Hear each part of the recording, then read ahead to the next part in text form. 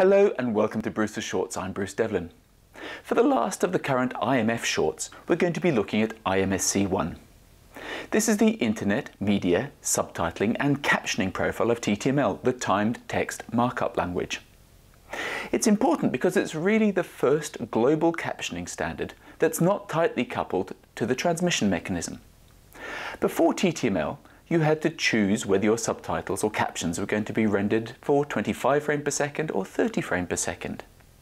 IMSC1 allows you to author subtitles and captions for any frame rate and then render them appropriately, and by rendering we could convert them to US CTA 608 or 708. We could even convert them to WST for broadcast. There are other display profiles of TTML such as EBU-TTD and SDP-US.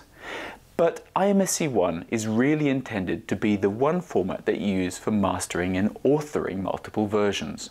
And that's handy because that's also the role of the IMF standard. So how does IMSC1 work?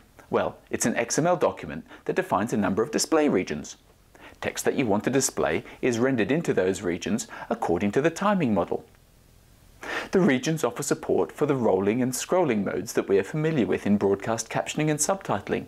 But TTML separates the representation of the text content and the text presentation that's often missing from the legacy captioning and subtitling formats.